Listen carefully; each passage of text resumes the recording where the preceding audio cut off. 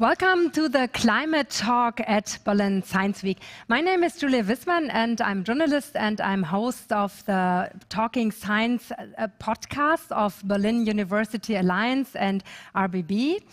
And our main issue is planetary health and global health. We always have two scientists from different university departments discussing more or less one topic. For example, virologist Christian Drosten is meeting the social anthropologist Jörg Niewöhner of the Humboldt University discussing what climate change has to do with the pandemic situation. We want to show how interdisciplinary research can provide better answers concerning the challenges of our time, especially the climate crisis. And therefore, welcome to the climate talk at the UN Climate Change Conference. At the moment in Glasgow, climate activists express their concerns that the climate talks won't lead to big successes and to big changes. All talk, no action stands on their posters. Time is running out to meet the goals of the 2015 Paris Accord. There's a gap between government pledges and the Paris goals and a credibility problem, I assume. We all know that there is the need for speed on curbing emissions.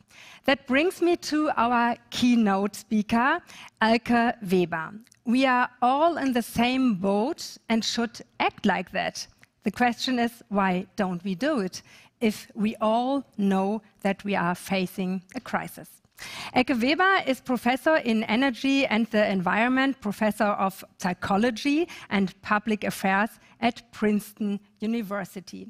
She worked for the Intergovernmental Panel on Climate Change, IPCC, and her main research question is, how can we make wise decisions in difficult situations like the climate crisis? We all are aware of the climate crisis, but change is difficult and connected to loss, and it can be quite painful or at least annoying. But climate change demands behavioral change. What are the challenges? Welcome, Elke Weber. It's great to have you here from Princeton University. Thank you so much, Julia. And let me get my clicker.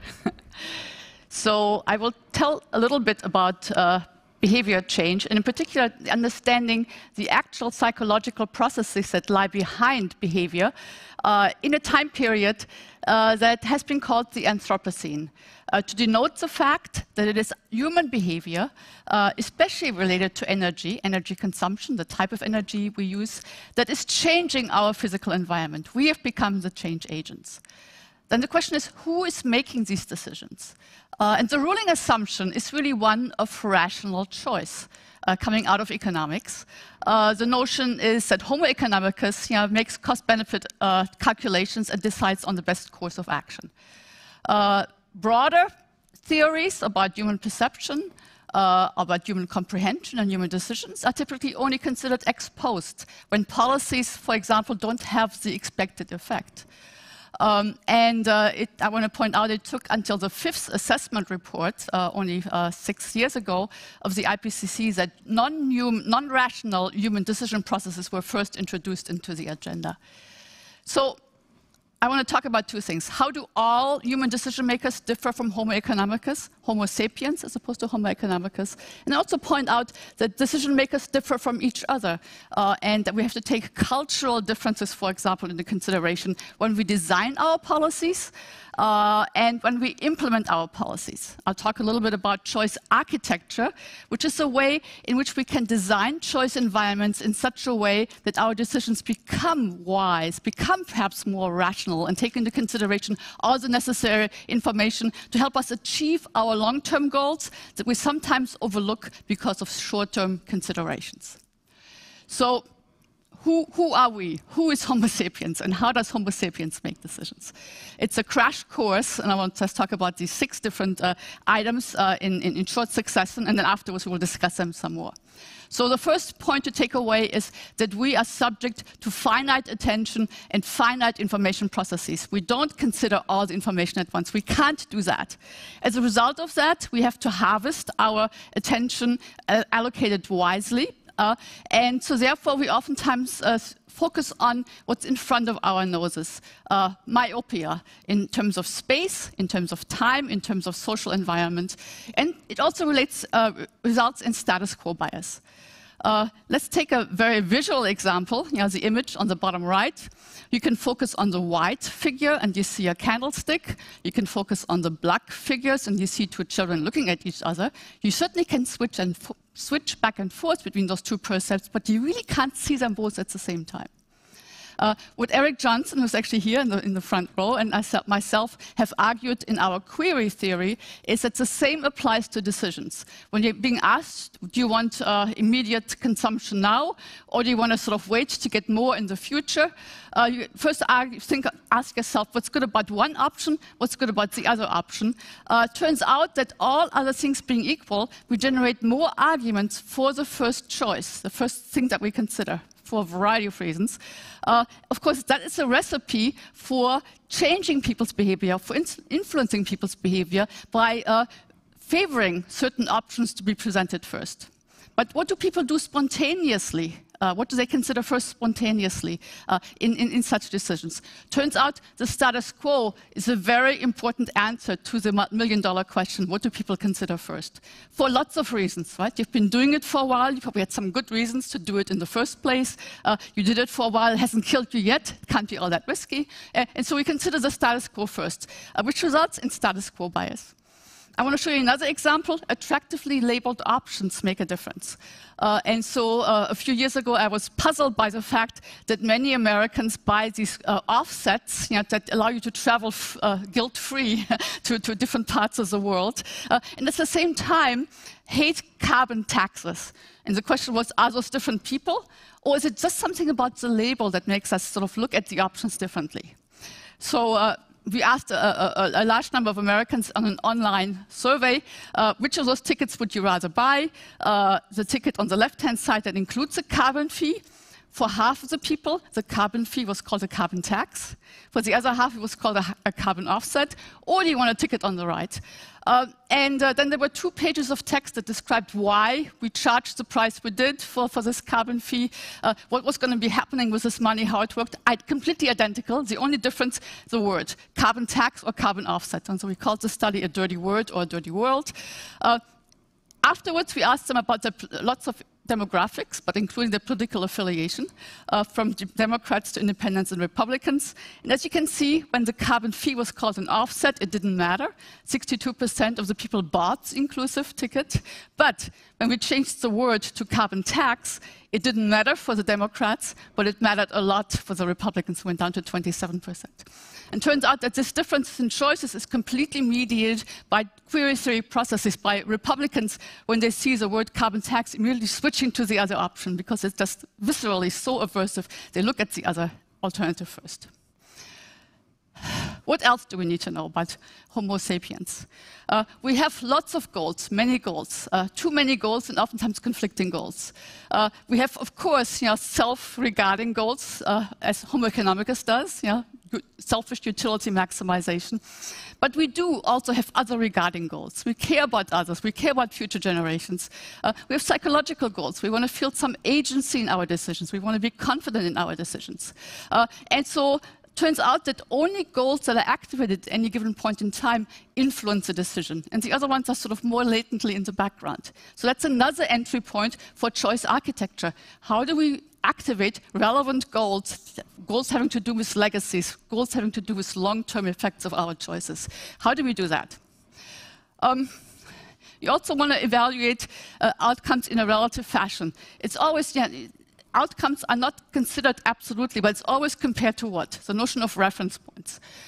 This, of course, won Danny Kahneman and Amos Tversky in 2002 the Nobel Prize in Economic Sciences for this theory that basically says, well, it's not absolute, but we have a reference point compared to what? Which, of course, the reference point we can also change for people. That's another entry point for choice architecture. And why does it make a difference? Because on the gain side, yes, it looks like expected utility theory. We are risk averse. But on the loss side, we actually are risk-seeking. And on top of that, the slope of the loss function is much steeper to reflect loss aversion.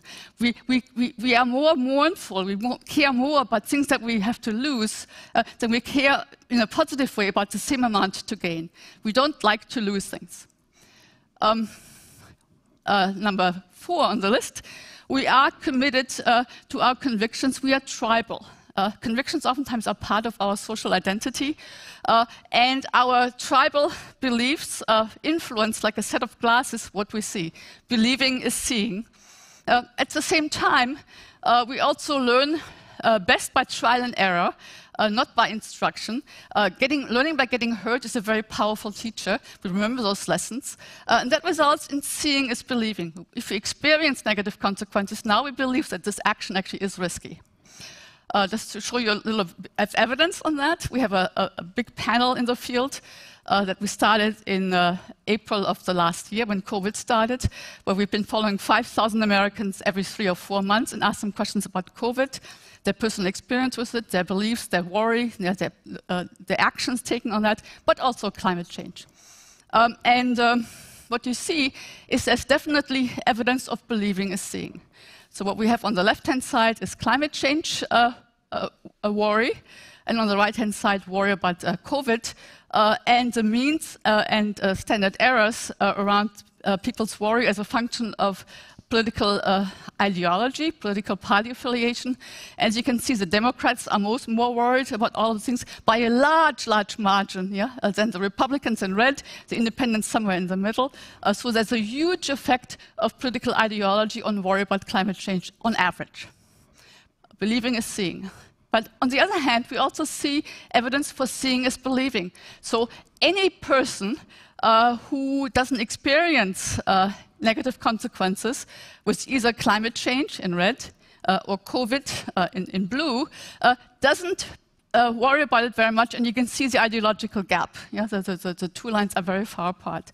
But it turns out when people actually do experience either health or economic negative consequences, either related to COVID because they get sick, they lose their jobs, or to climate change related to extreme weather events, the lines converge and people's worry goes up regardless, and even more so for Republicans than for Democrats. And in combination, actually, that personal experiences helps us narrow the partisan gap on the left-hand side to the one on the right-hand side. So people who do experience negative consequences do worry more, and as a result of that, take more action. Okay, lastly, we have multiple ways in which we make decisions. So yes, we do make rational decisions or semi-rational decisions. We compute costs and benefits, we discount, we consider probabilities, but that's not the only way in which we make decisions.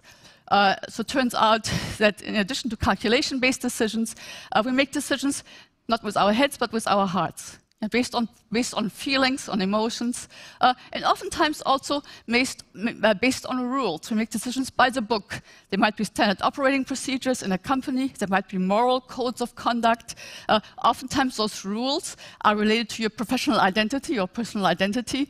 Doctors, the Hippocratic Oath is saying, regardless of how inconvenient, if somebody requires medical attention, I will provide that because I'm a doctor. And oftentimes these rules based on your social role are designed to override selfish utility maximization, what homo economicus would be doing. And so does it make a difference in environmental decisions? Yes.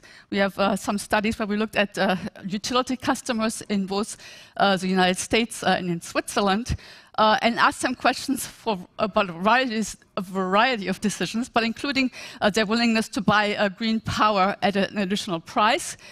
There was a lot of information about those two options.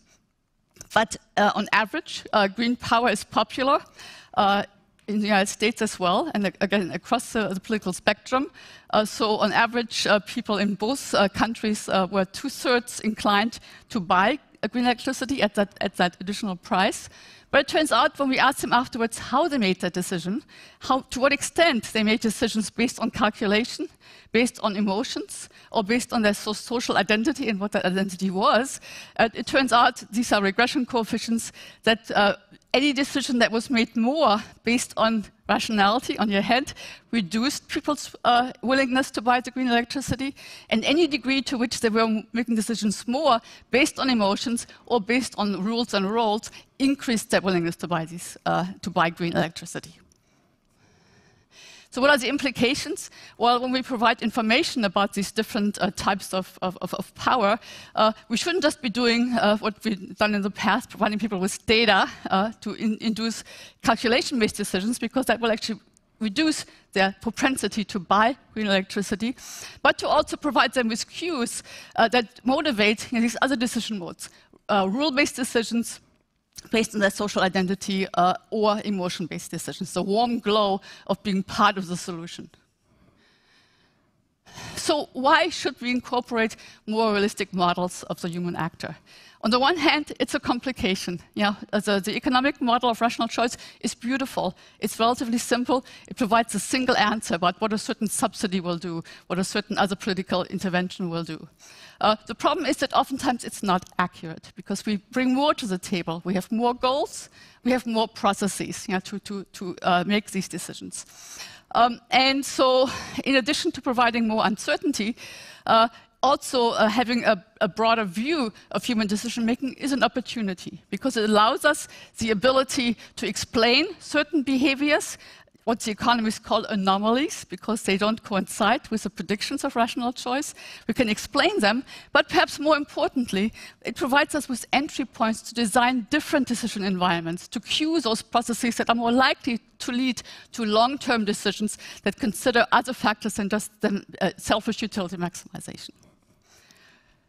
So, of course, the complication is that there's so many theories of human psychology, of human decision-making. The question is, which ones are people to use in making those predictions? And in my lab, we've sort of tried to summarize some of these theories in different taxonomies. What are you trying to achieve? Are you trying to achieve getting people's attention in the first place to the goal you're pursuing? Engage people's desire to contribute to a social, to a public good?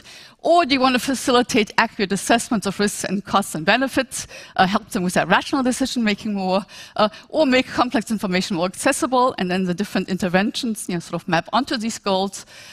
Or with a group of colleagues at the Stockholm Resilience Center, we've been working on just a framework of what the relevant components are in human decision-making, both inside people's heads, but also inside people's social networks and physical environment.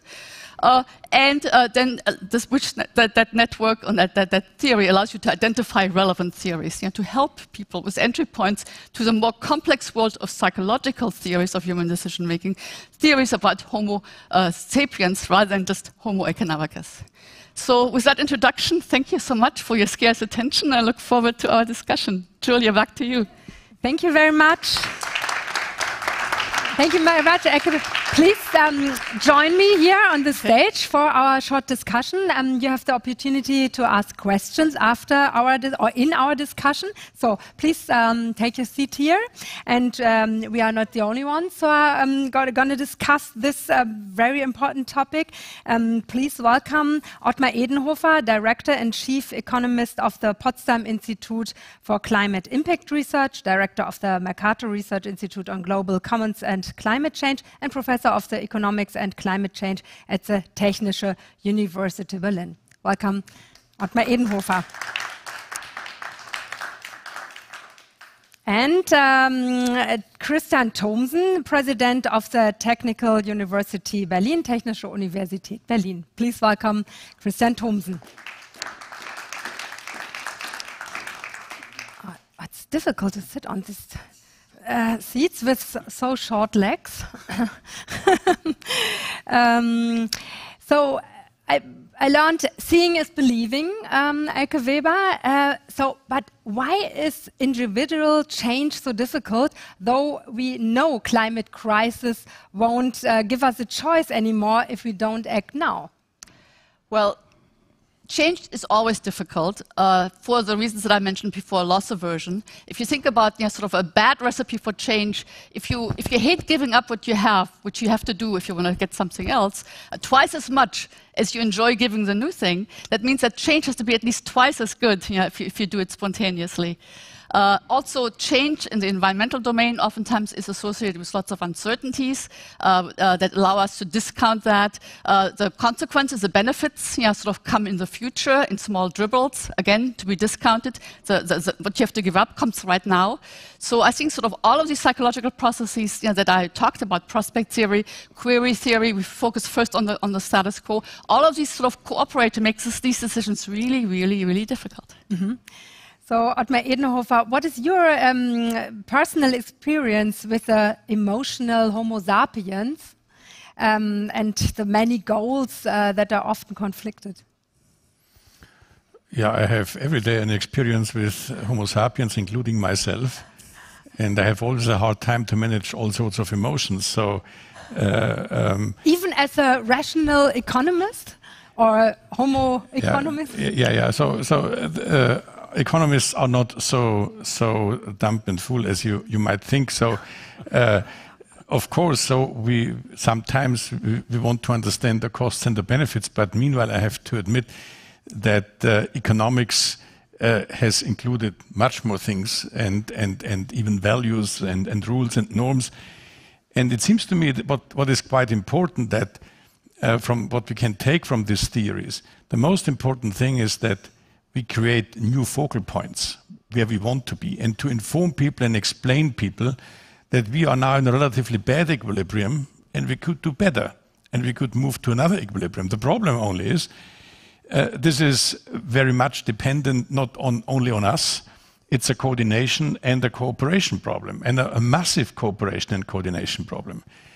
And from my point of view, the real interesting thing is that when we talk about cooperation and coordination, so people like Elke help us to understand that much better. But I think, by and large, and I don't know if you agree with me, social science is not really good to understand what helps us most for cooperation and cooperation. I think that even if you take into account this very important aspects Elke has highlighted, emotions, focal point, status quo bias, and all sorts of things, there are a few tools which sounds only appropriate for the boring Homo economicus. Which I didn't say that. No, I said this.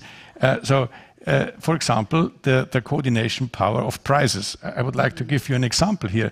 So we did with students an experiment and asked them, under what conditions would you be able, and observe, not asking them, involving them in a game, and observing under what conditions they are willing to increase their voluntary contribution to abatement. And it turns out when there are a reasonable price setting and people say, when I reduce my emissions, all the others reduce the emission, and they can observe this. So they are participating, they are increasing the voluntary contribution to that. So this is just one example where I say we need a better understanding how to coordinate ourselves. That's a huge challenge. And this is not only a challenge for psychology, this is also a challenge for the whole social science, because as individuals, we are embedded in complex networks, sometimes in complex markets. It's not only psychology. Sometimes markets are designed in a way whereby they select all the irrational people, right? And sometimes markets incentivize people in order to create bubbles.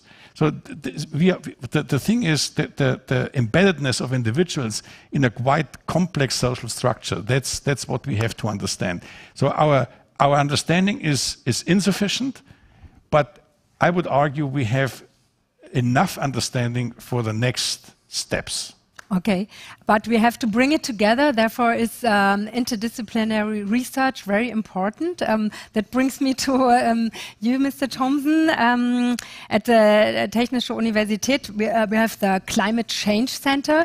You bring together climate research from an interdisciplinary point of view. Why is it so important to bring all the different disciplines and departments together at a university and even in a city like Berlin to bring together different players?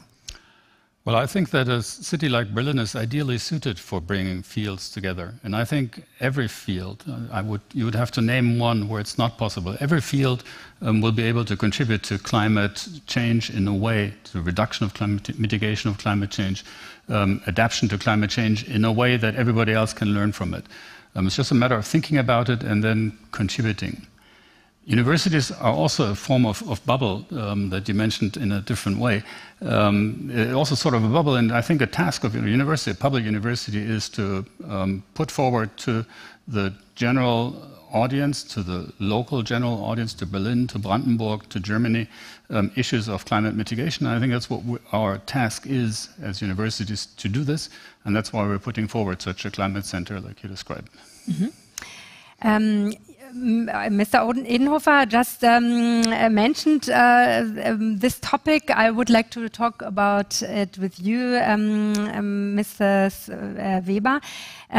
There's a debate pitting individual lifestyle change against systemic change, as if the two compete. You are one of the authors of a study that finds that both are needed because the public is more likely to support systemic action if those advocating it have a low carbon footprint, for example. So what does it mean for our behavioral change in the private sector, for example? So I think Ottmar made a very important point that we really need coordination across all these different levels of action, yeah? And so we have to all pull on the same rope in the same direction. Individual behavior, but also the private sector and the public sector. In part, it's coordination, as you mentioned. And in part, it also sort of sets norms. But yeah, sort of to set a new social norm, you can't just sort of say it. You can't just give lip service to it, like we oftentimes do as individuals or as corporations. That has to be backed up by action. Yeah? And price signals, for example, a carbon tax, of course, yeah, they have financial implications and therefore make our behavior different. But they also send a signal that certain kinds of consumptions are no longer okay. You know, they create new social norms. And I think so those can become tipping points if everything is coordinated in the same direction. Yeah? And so therefore action on all these different levels, demand side, supply side, public sector, private sector, and individual citizens can be so much more effective if we can somehow coordinate, which would be one of the functions of this new center. Mm-hmm. The new center we want to talk also about in a minute. Mr. Edenhofer, you mentioned the carbon price. You're a member of the high-level commission on carbon prices. So can you explain it? Because to us, why do we need it, and what is the right carbon price, and how can a discussion about the carbon price bring probably all these fields together, Elke Weber mentioned? First of all, I'm not talking about the carbon tax. Okay. Okay. I'm talking about the carbon price. This is very important. Okay. It can be implemented either as a tax. It can be implemented in an emissions trading scheme. It can be even done with a combination of offsets. So that's the first thing.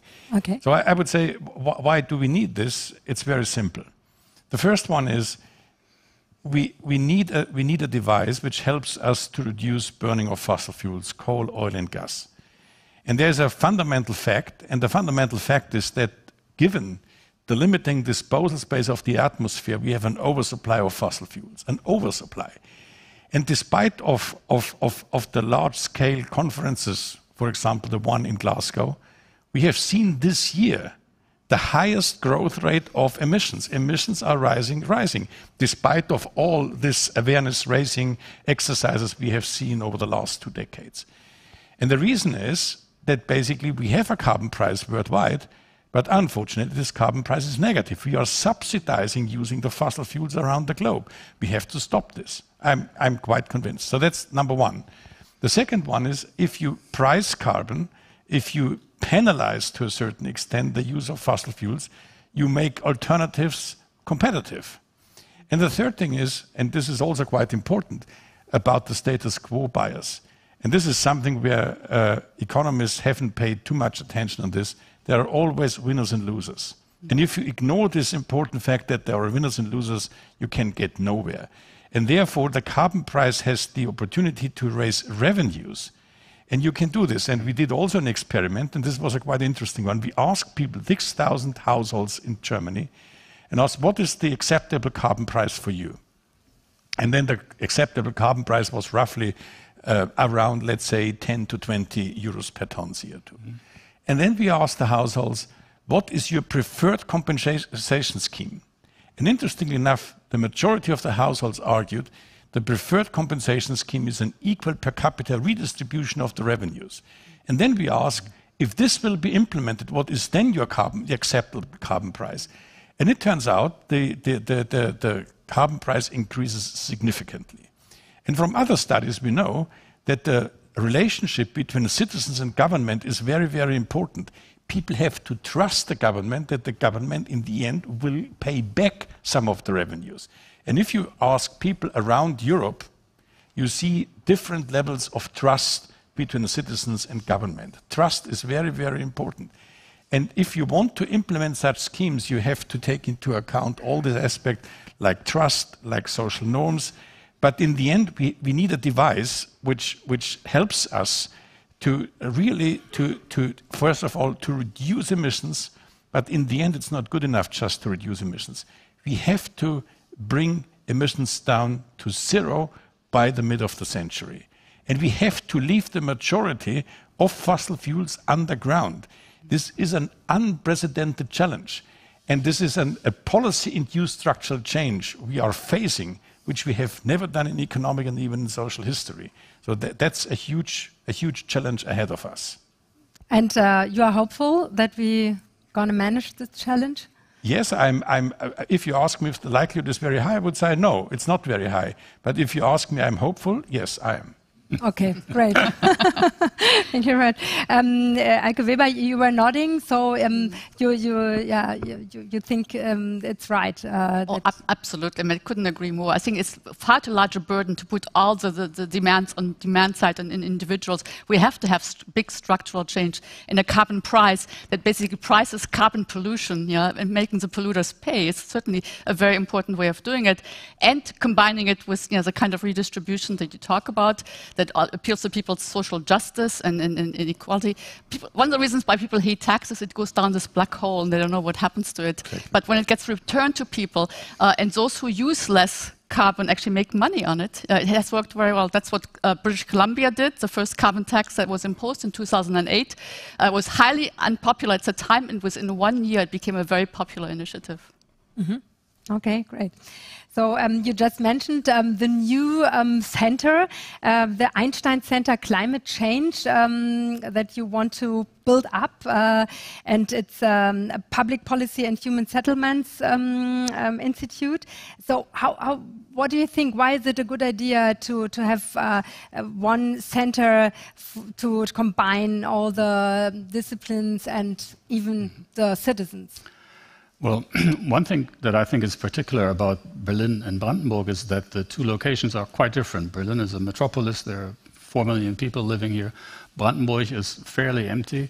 And so the questions of mobility, for example, they're completely differently to be answered. I mean, here in Berlin, you can say, take the subway and don't use your car. So that's solved, or take a bike. And in Brandenburg, that's not an option. And still, you want to reduce carbon emission also in Brandenburg. So. But even in Brandenburg, we bike sometimes. Yes, but if you want to go to Cottbus, you can't take the bike. You can take a train. But you can train. You can take a train. So the solutions are different depending on the environment that you're living in. And I think everybody agrees. It's different also in the state. It's different for the continent. It's different for the climate region that you're in, what the solution will mean. But as Ottmar said, we'll have to have zero emission in 2050 everywhere. We have to have it in Brandenburg and in Berlin and in the Sahara region, where maybe it's already the case, I don't know. So this multitude of challenges presented in an exemplary fashion here in Berlin and Brandenburg is what's ideal for the center, apart from the interdisciplinary aspect that you talked about before. Mm-hmm. Okay. Yeah, thank you very much so far. Are there any questions to our panelists? We have a microphone here, and you're free to ask some questions to the experts. And about the ECCC, difficult to pronounce. We hear more about it in a minute from Felix Creutzig. But if you have any questions, feel free. There's one.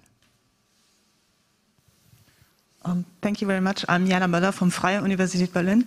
Elke Weber, you mentioned that it was only in 2014 when the IPCC started to mention non-rational decision-making, human decision-making, as essential for climate change and the behavior. Are you aware that this kind of information and knowledge, for example, that your studies show that you become incorporated in these reports in a higher level, or so what do you think is their development that policymakers, they get more information on this non-rational information? By the way, I was responsible exactly. for this. I was the responsible one because it was the first time when I was co-chair of IPCC, inviting people like Elke and psychologists, social scientists, and even philosophers. It had a hard time that my colleagues accept that philosophers can contribute something to that. So, I fully agree with you. So, the knowledge was available, but IPCC starts as a club of natural scientists, right? And the interesting thing was natural scientists always think about a kind of a political voluntarism. They say, okay, we know what is the problem. What is the problem? Greenhouse gas. How can we reduce greenhouse gas? Reduce emissions. So people on the street that do not understand this. Therefore, we need psychologists to tell the people how to solve the problem. And for them, very often, it's just a problem of political will. And therefore, we decided to include and to invite other social scientists. And at that time, I wouldn't argue that we have represented the full scale and the full depth of social science literature, but this was the first step in a natural science-dominated environment to come up with much more sophisticated analysis and insights. But now the next report is much better. It's brilliant. They do a wonderful job. People like Felix Creutzig are responsible for this, and now it's really good. But one question, how can you influence the policymakers? Yeah, but so here I would say we influenced already, and this is something which people didn't recognize, tremendously. So think about the following fact. So the IPCC report has a summary for policymakers. I don't know how much word has a summary, 8,000 words. And this word by word... I guess they won't read it. That's not true, and I tell you why. The whole report is read by all the governments, and I tell you why. The summary for policymakers will be approved in 1 week by all governments. And if a government wants to reject one sentence, this government has to read the report, because they can only do this if it is justified by the underlying report. And this is something the IPCC is a unique institution where scientists come together, create a report, write a summary for policymakers, and governments can only change this. Saudi Arabia cannot say we do not like reducing subsidies because we have oil at home. They have to say, no, in this report you have a study showing that using fossil fuel subsidies is not so bad as you might think, and then you have a scientific debate about this. And that's the interesting thing, and therefore all in all governments around the globe, there are experts on climate change reading that report. So in that sense, I would say this is a quite unique achievement, and in that sense, the IPCC has set the stage. Without the IPCC, there wouldn't be an international agenda on climate change. It is far too slow. I agree. The negotiations are far too slow. We need much more appropriate formats in the future. But what climate scientists in the past was a tremendous success. Think about Qatar and Saudi Arabia. Even Saudi Arabia says climate change is a problem. The impacts are severe, and we agree by the mid of the century we need the carbon neutrality. I would say this comes very close, very, very close to a miracle. Mm-hmm. Okay. Can I maybe just add a comment to the question? Yes. Which is, as to say, I think behavioral science has come a huge distance in the last 5 to 10 years. I mean, and economics has contributed to this, behavioral economics, and in related disciplines. But on many different levels, and typically lower levels, cities or states, but also some national governments have behavioral insights teams that are no longer just there to sort of implement and communicate, sort of political or financial measures, but also contribute by using the other tools on our table related to social processes. Mm-hmm. So, and if I may also add, yes, to the of question, course. The Climate Change Center also does not have only natural scientists or only climate scientists. There's, for example, from UDK, Universität der Künste, Edenhofer, there's Frau Becker, who is a philosopher. So the spread of fields, is it right? A sociologist, philosopher?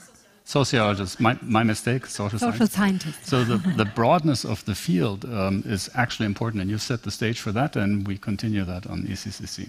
Apologize for them. And at ECCC, you have even not only national scientists, I guess.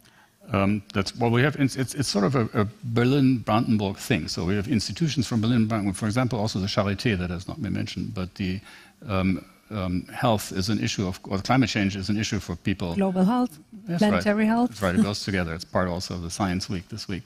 There's also the University of Potsdam involved. There's other institutions. We're thinking about involving also the United Nations Environmental Panel. That's in discussion. So yes, it is a nucleus in Berlin-Brandenburg, and it's going to extend, hopefully, if we're successful, into an international. And how do you cope with the tremendous knowledge of the citizens? I speak about citizen science and public knowledge transfer.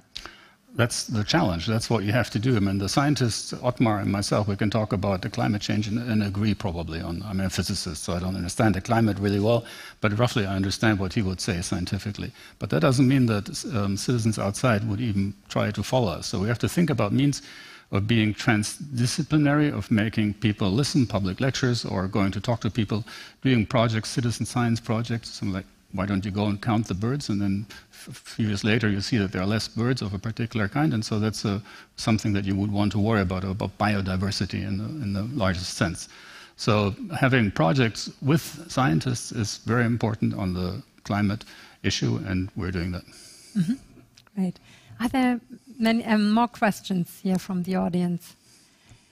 Or are there questions from the live stream? I don't know. Who can provide it to me? No, at the moment not. Okay, no questions.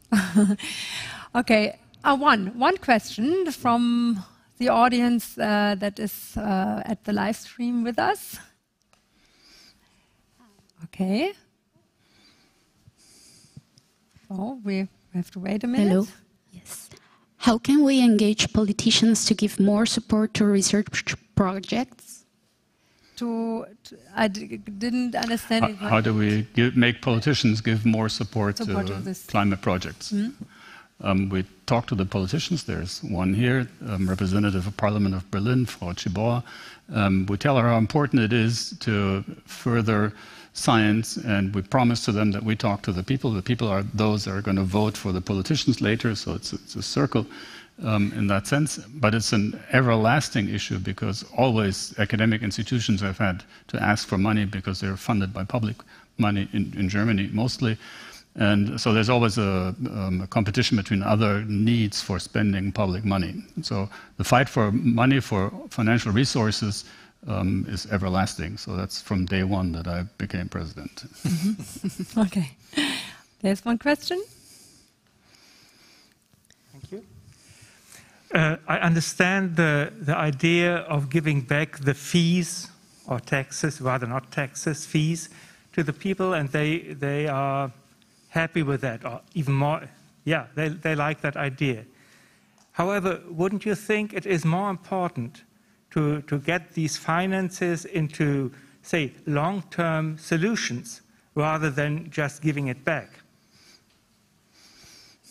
It's probably a question related to me.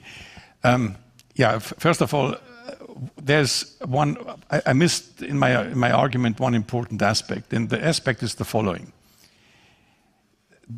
There is carbon prices have a very negative distributional effect on low-income households. Why is this the case? It is the case because the share they are spent on electricity and on heat is relatively higher than of the share of the rich households. So economists call this, the carbon price has a regressive effect. If you recycle this, then you turn around or you transform a regressive carbon price in a progressive carbon price, where basically the middle income and even in particular the high income households pay the bill. And I believe, so to be honest, in the next 10 years, we will see carbon prices or abatement costs above 100 euros per ton CO2. And even if politicians might decide they will not use the carbon price. This will be the costs. It costs a lot to achieve carbon neutrality. So there is no doubt about this. And then in the end, the question is who should bear the costs? And it would be, from my point of view, unacceptable if we would impose such a burden on the poor households. This would we would reduce the social acceptability of climate policy. I don't believe that climate policy can substitute social policy or distributional policies, but at least you have to design climate policies in a way which does not widening the gap between the poor and the rich people. So that's number one. And therefore, to a certain extent, we need recycling schemes. I'm absolutely convinced about this. Of course, we need investments also in long-term solutions, in long-term technologies. And not everything can be financed via the revenues of the carbon price. There are other components in the budget of a country, in the fiscal budget, where you can basically use these expenditures to long-term investments, to launch future technologies like synthetic fuels, like hydrogen, like negative emissions. That's quite important. But this can only be done if you do a reprioritization of the budget. So in that sense, so this would be my answer to your request. So in the end, to make a very long story short, we have to do both. So thank you very much so far. Are there more questions here from the audience? Thank you for your questions. Thank you for your answers and the short discussion. We want to go deep into the ECCC now and to learn more about the idea. So thank you very much, Mr. Thomsen, Mr. Edenhofer, and Mrs. Weber. Please, thank you. Little applause.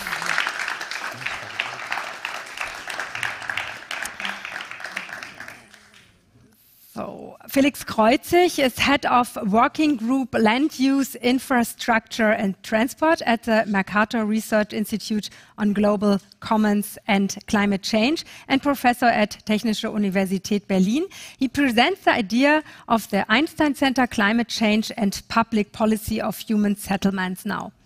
Welcome, Felix Creutzig. Thank you. So this is a new and planned Einstein Center, and I'm very happy and excited to be able to, for the first time, to present the idea in public. It's on public policy and with a focus on human settlements, that means cities. So why? Why actually this focus? Why does it make a difference?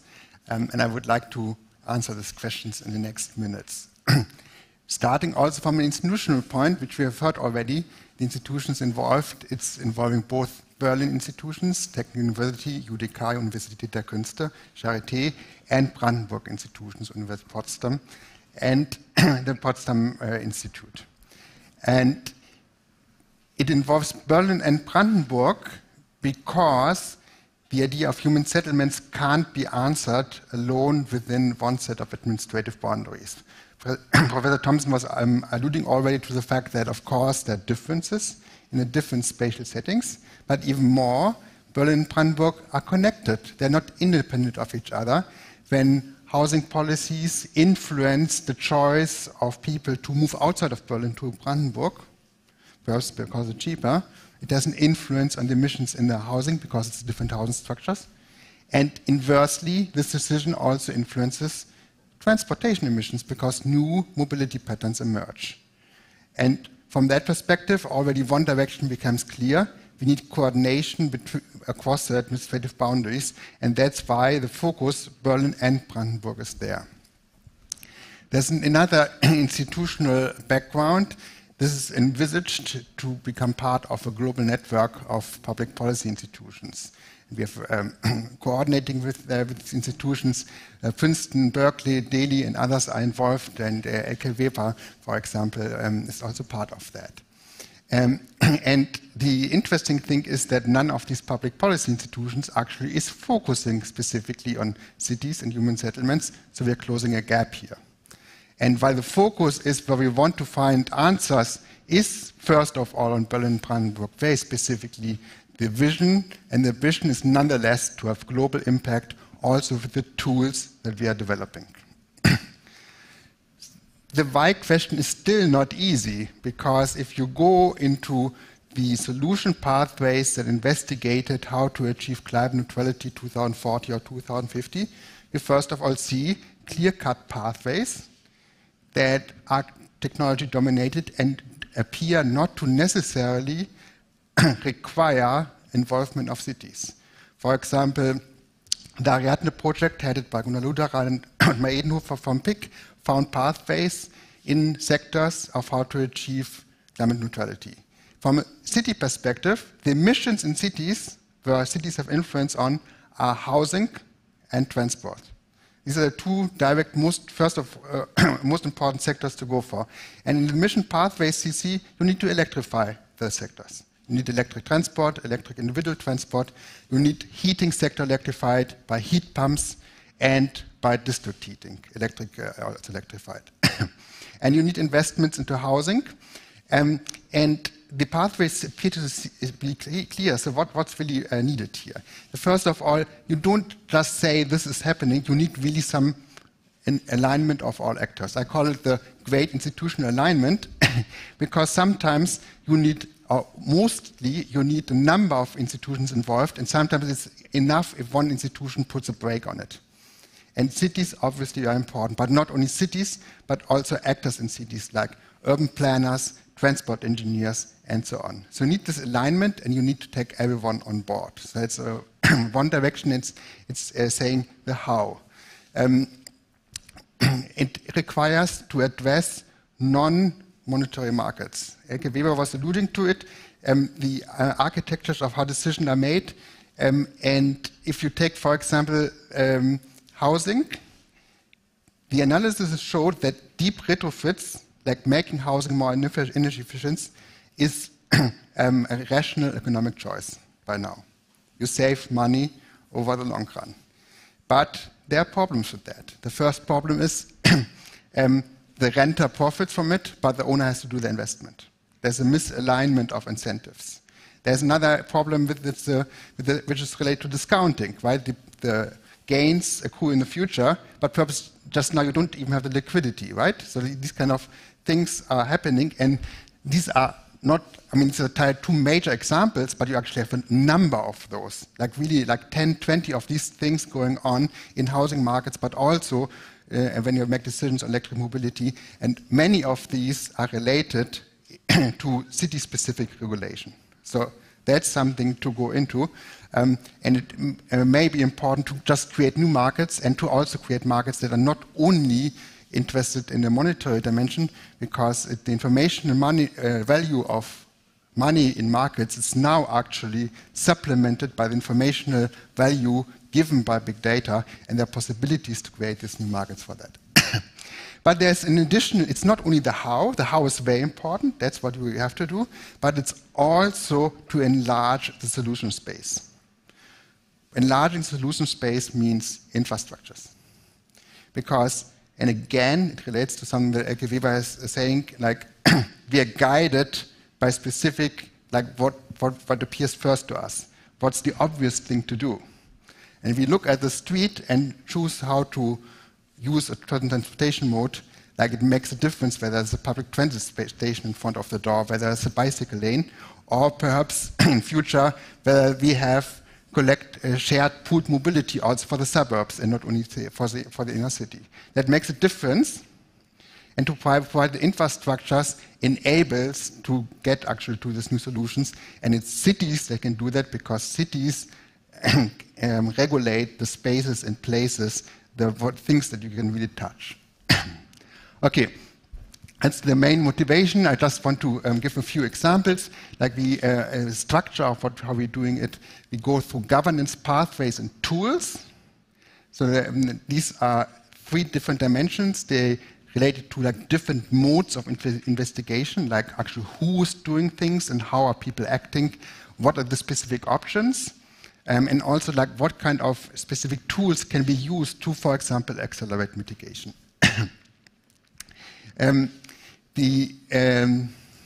One example I would like to give, 2 examples. One is on mobility.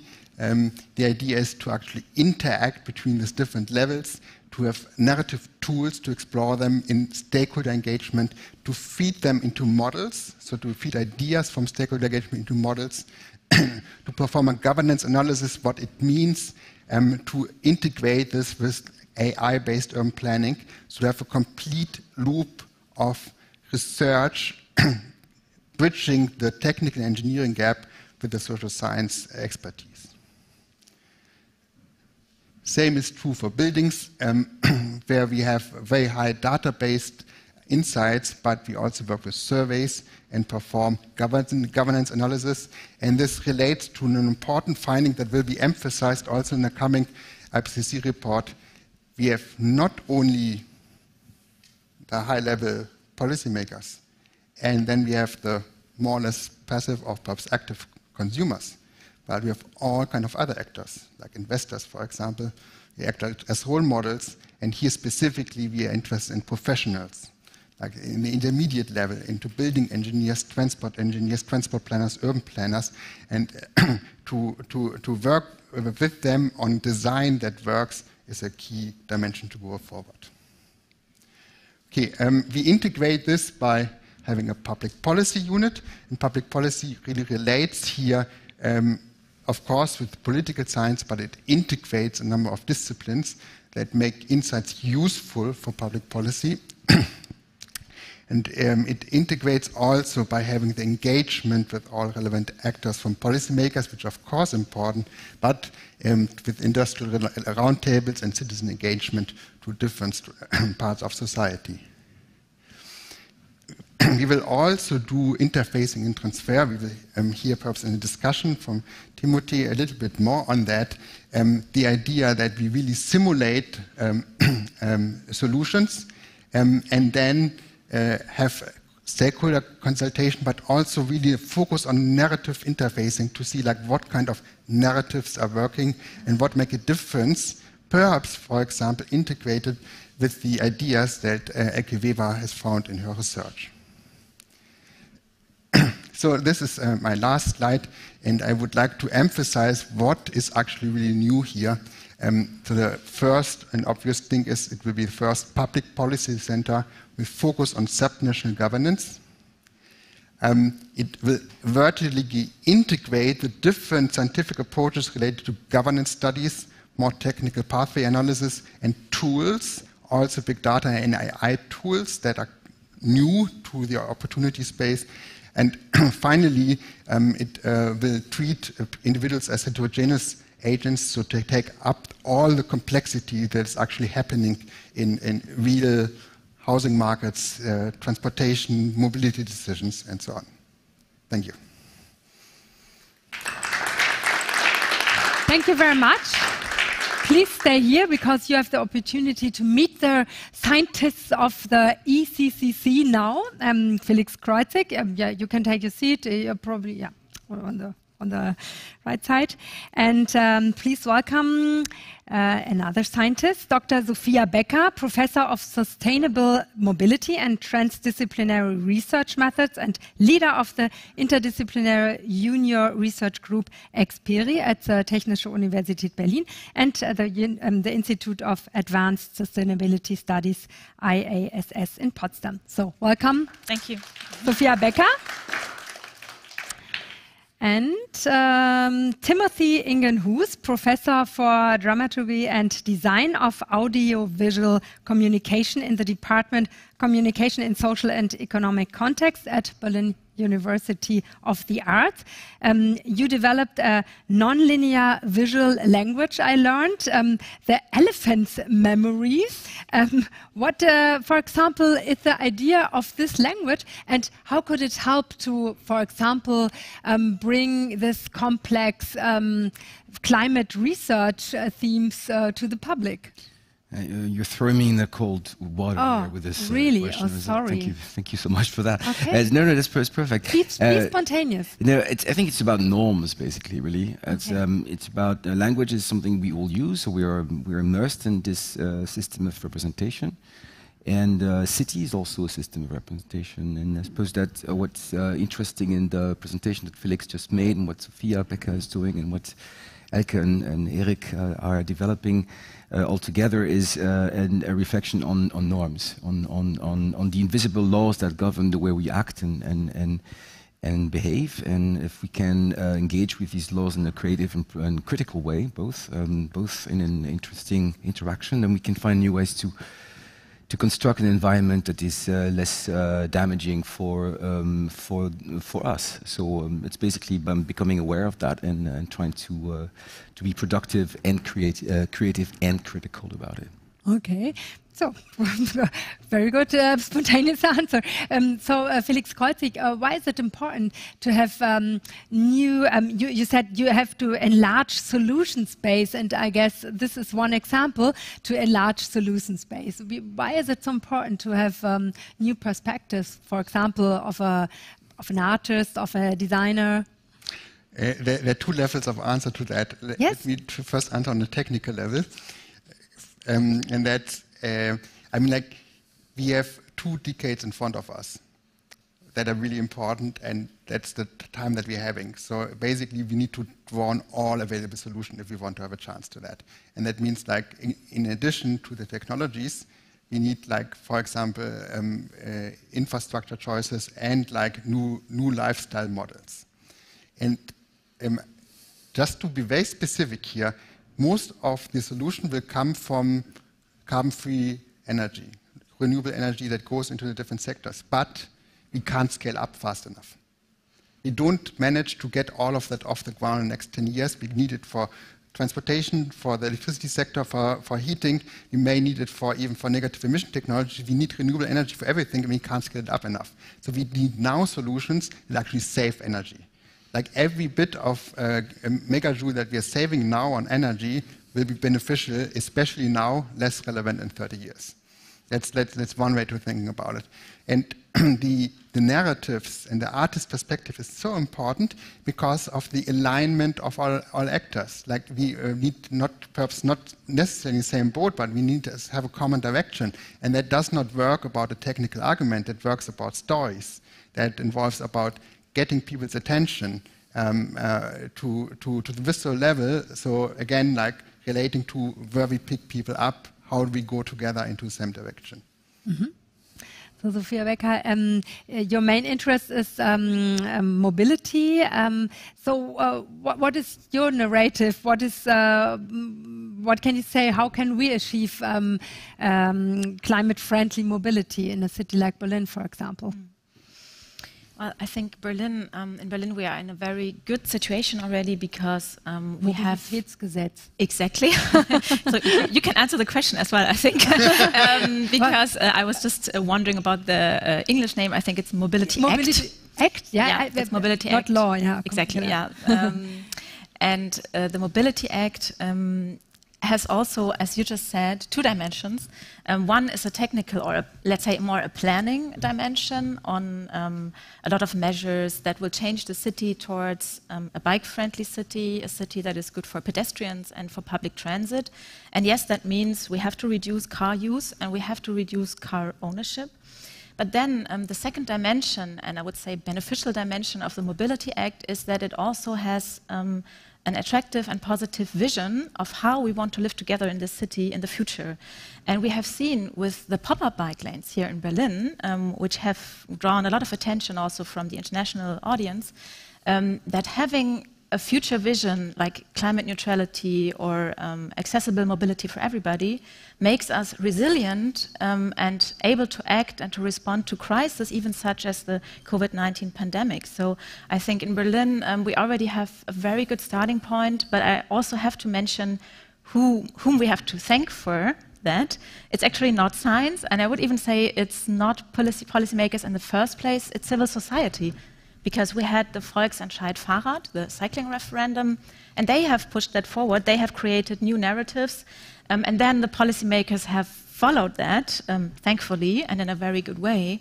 But I think that also shows that collective action for change, sometimes from the bottom up, can be much more powerful even than our scientific models. Very powerful, but also very controversial, because there were a lot of fight in Berlin about this Mobility Act, but it's worth it. you would say. Yes, and I think that's another... But it's not final now. No, I think the fight is a very important point that you're talking about, because that's also something, I think, where we as scientists, as social scientists or interdisciplinary scientists, such as in the Einstein Center right now, we really have an important role. It's not only that we give recommendations about what policymakers should do if they were reasonable, it's also evaluate developments that are already ongoing, such as the Mobility Act. And now the Mobility Act had its 3rd anniversary this year, and in front of the upcoming elections, there were heated and controversial debates. Is it a good thing, or if it's actually quite stupid and dumb because it's not implemented, or it's not implemented fast enough? And I did an analysis together with a planning expert from the TU Berlin, and we really went in depth and had a look and checked everything that had been done and had not been done, and our evaluation was quite positive, actually, because giving the task, changing 50, 60 years of car-friendly infrastructure, we cannot expect that this can be achieved in 3 years. It's just not realistic. And so I think sometimes as scientists, we have the responsibility not only to criticize, that's important too, but also sometimes to give positive feedback in a way for the slow positive changes and the good changes that are already ongoing. For example, the pop-up bike lanes that were also very controversial, but we have them back. Yes, for example, and that's also because of the Mobility Act. Yes. Because the Mobility Act has this fixed vision, and the pop-up bike lanes were an accelerated version, and that's where policymakers, together with civil society as well, used this window of opportunity that came up during the crisis. And I think also, I mean, before Ottmar Edenhofer talked about hope, and I think the pop-up bike lanes were also a positive example that a crisis, or that change in general, is not only something difficult and negative, but it can also accelerate positive developments, actually. Okay. I would like to add something here, and coming out of that is an important observation, because why did this change happen? What was the motivation? Climate change was one of the motivations, but not the only one. For cyclists, safety is super important. But then, like, one result also is quality of life. Like, spaces become much more livable and nice to be there. And if you actually monetize this, or would monetize it, these benefits are higher than the climate change mitigation benefits. And the interesting thing is, when you're in cities, you are basically always in this multi-goal function. You don't have only one goal. You have several at the same time. Sometimes it makes it more difficult. Sometimes it makes it easier. But because you're always on the specific places and spaces, you have to act in an environment that modifies different goals. And that makes it so interesting also to work here on that. Mm-hmm. Going back to you, Mr. Edenhofer. So I learned you work with storytelling to figure out what to tell to whom, why, when, and how. And so where do you see your part in this ECCC, for example? How can we use narrative processes to investigate and probably transform situations? You said the T word, transformation. That's like it's a word that you hear everywhere at the moment, and it's. Is it a good word, or is it a buzzword because it's nobody can really has a picture? It's an attractive word because it makes you feel like something new is going to come, but it hides something else. So the word is conflict, I guess. We can't ignore that. Anything that looks and feels like transformative change is a word that you read also in IPBS report, and it's attractive, but it's as I said, it's covering up a number of very painful difficulties that we can't afford to look in the eyes. So we talk about solutions. We should talk about more problems as well, because there will not be a solution that will not cause more problems. So there is a certain need for mapping the diversity of positions that are to be taken into account, and this is where this so-called citizen engagement processes are being conceived, so like workshops and situations in which you trying to record, scan, and interweave the different points of views of different societal actors which are embedded in a city or in a regional environment, so that you understand their reality, because they know their reality better than anyone else. So when we talk about citizen science, this is also the type of science we want to talk about. This is the science of your own existence. And it is important to not fool ourselves on the kind of participation that we can create, so that we're not trying to make people believe that everything they say will be listened to and will be taken into account. That is part of the multiple problems we have when we think of a participatory policy-making processes, is that we have to be realistic as to what is possible to be done, but also we have to listen to as much as possible and also interweave these things. So new ways to do it are perhaps necessary. And also simply because the way we do it, not just the fact we do it, but the way we do it is important.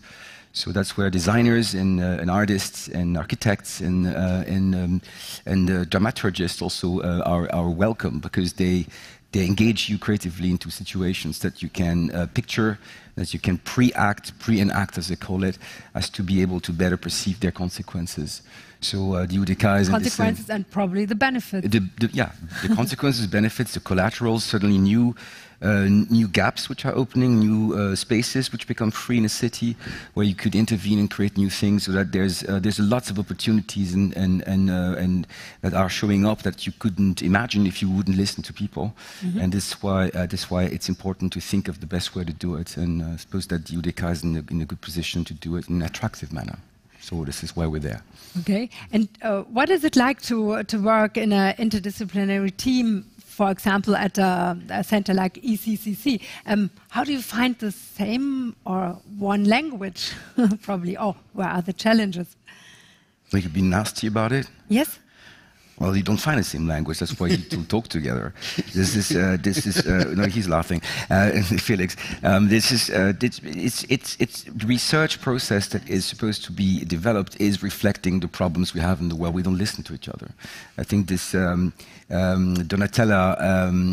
Meadows, I believe, which is like the one who invented this leverage point transformation perspective on systems, was saying that the greatest scarcity is attention, something that Elke Weber and Eric Johnson know very well, and it's listening to each other is what we must be doing. So I suppose that this is true in society, this is true in reality, this is true in research environments. So we have to listen to each other. Listening and asking questions, because I can't understand everything, so I have to be able to ask questions. I guess. That's your job. Yes, it's not only my job; it's the job of everybody of us. Of course. So, yeah. So just to add to this, I think in general, yes, of course, interdisciplinary cooperation is quite difficult. But here in the Einstein Center, we have a special benefit and opportunity, I think, and that's Berlin and Brandenburg. So that's what we call a boundary object. So we have one city or region, and one federal state and a city-state.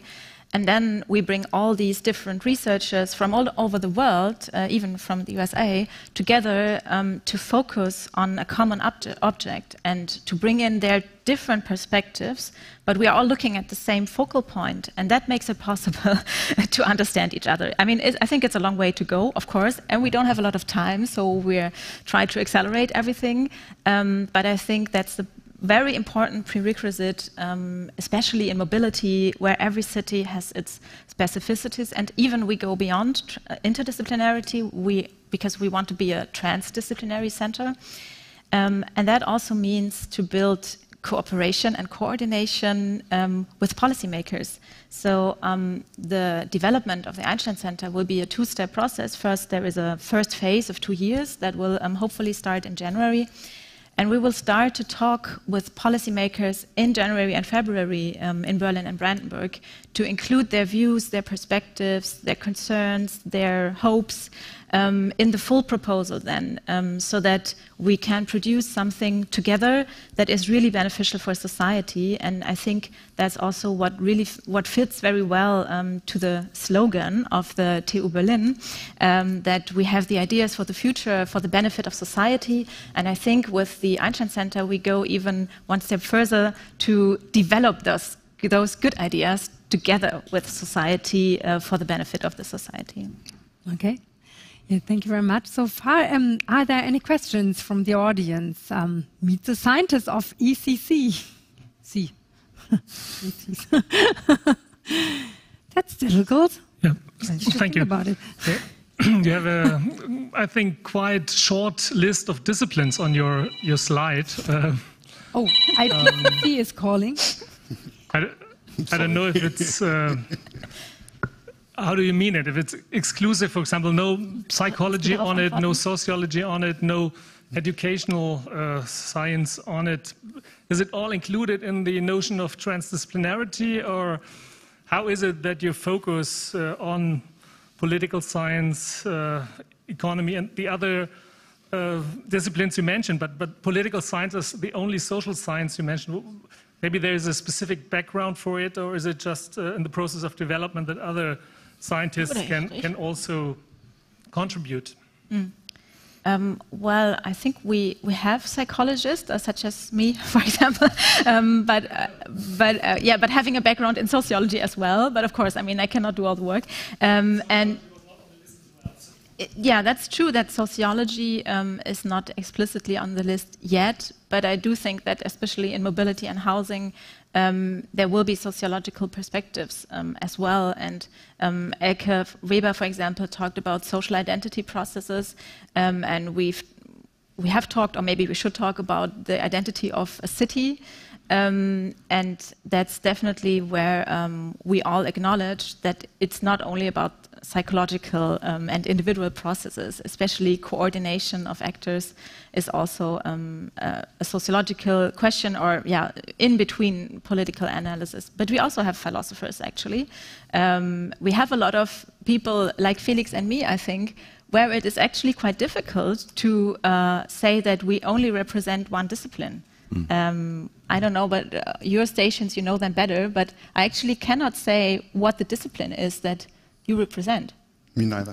Okay, so I think we're already in a process where we go a little bit beyond classical disciplinary boundaries, or how would you see it? I actually see it like that, because the main questions, I mean, like, you simply can't answer them with a disciplinary focus alone. It's like if you're question focused, you immediately go across boundaries. And I think that's the spirit of the ECCC. So obviously we are limited currently in who we are, and sometimes we need expertise outside what we can really have currently. But I think the spirit already is going into the right direction. I try to imagine, how do you work? Is there a working group and you invite different scientists to solve one question, or do you brainstorm to get the question, or what's the idea? Probably you. I guess that finding the problems is the first thing. So and as we are also a problem, because we're all in our own disciplinary perspectives, and as Felix just said, we come across these disciplinary problems by engaging with specific questions and problems that we have to identify and contour. So there's a lot of it has to deal with communication. I'm very thankful for the opportunities to speak with such interesting minds as yours, and I think that it's always very wonderful when we can realize that the conversation is richer than any one of the speakers. So yes, these are workshops, and we hope there'll be more of them. We all have to make time for this because we all have other commitments. But this is a priority, and I guess this is up to MC Creutzig to make sure that this is happening. It's on top on your commitments. It's on the top of all the commitments, all of as them, usual. of course. Sure. And you just do it for Felix Creutzig? No, I do it for the world. Okay, great. Who else? I was wondering. No, I'm disappointed. No, I think you must be really convincing. I think we need two talents. The first one goes back to Greek philosophy: is know what you don't know. Yeah. So that you need a clear eye what you don't know, and then you need to know who to ask. So okay. that's the starting point to answer everything that we don't have an idea about. Yeah, but then as Herr Edenhofer said earlier, he managed to invite a philosopher in the IPCC. And philosophy, as you well know, Sophia, it means like the love of wisdom. So there's like data here, information is there, then there's what's knowledge a little bit higher, and wisdom is on the top of it all. So what do you do with all this stuff that's below it? That's what we're supposed to find out. So we're wisdom specialists. Wisdom specialist. What is it? Wisdom specialist is a contradiction adjective, because Yeah. It's a holistic approach in itself. Okay. Okay. So we're contradiction specialists. Contradiction specialist. As a citizen here in Berlin, Brandenburg region, how can I participate, for example, at the ECCC? Is there an opportunity? What do you think? How can you interconnect with citizens and probably also NGOs like Changing City or something like that? So we don't have the workflow yet specified, but there will be obvious formats. So we will act on the different levels, and that means, for example, also going down to street level to really see what's happening at a specific street corner, and that can't be done without talking to everyone. So that's the starting point, the specific formats, and then there will be other formats where we invite people in workshops. So this is a general outline. And we need to specify this workflow, but yeah. Okay, yeah, thank you very much. So far, are there more questions here from the audience? Or even from, in the back there? I'm a landscape planner at TU Berlin, retired, but I'm interested in one issue which was not mentioned here. It is nutrition, agriculture, and this agriculture is part of the reporting of the IPCC in the chapter land use change and forestry. And agriculture is one of the main sources of carbon dioxide and climate gases. And for example, organic soils emit every hectare and year 30 tons of CO2. And the city of Potsdam, which has a lot of organic soils, has from agriculture and from this organic soils about as much emissions of climate gases as from traffic or from buildings. It's a very important issue. And this is true for Brandenburg in any case. And I would be interested to know how you integrate this. You told about transdisciplinary approach, and I think this nutrition must be part of this solution if you look not only to the city of Berlin but also to Brandenburg. We are engaged in the moment to prepare a climate plan for Brandenburg. I'm part of the team there, and that is why I mention this, because I think it's an important issue. Yeah, thank you very much. Thank you. So first, let's get in touch. And second, there are three answers to your question. The first one is it's a small center to start with, so we need to focus, and we focus on the two issues that have the highest emissions in cities, which is transportation, mobility, and the building sector. However, we will go in a hopefully second period also to issues like agriculture, land use, and energy systems. But we can't start with that simply because of resources. And there's another point of view to that, and it's like Elke and we are writing the demand side chapter for the IPCC. And the interesting point is from a food perspective, food is demand of agriculture to largest degree, not only, but large degree. The food perspective has the largest demand side mitigation potential, which is mostly in dietary shift. And dietary shift can be starting in cities. And that can again happen by choice architectures. So just having cafeterias as a default option, the vegan or the vegetarian option. That makes a lot of difference in terms of supply side, inducing and changing supply side emissions. And here is where cities coming back again. Mm-hmm. Are there more questions? I wonder, because the Climate Change Center, how do you work together in future at the ECCC and the Climate Change Center? So that's the real question that we cannot answer. So the Climate Change Center is already there, and we will be working side by side. So the Climate Change Center is realizing the larger institutional context to bring additional institutional and academic players in, and also seeking additional funding from other sources. And the content-based agenda will be focused within the ECCC. So that's the way forward, but will be closely entangled. Mm-hmm. Okay, well, it's an answer. So, are there more questions from also from the live stream? Is there any question or not? No, no. Okay, thank you.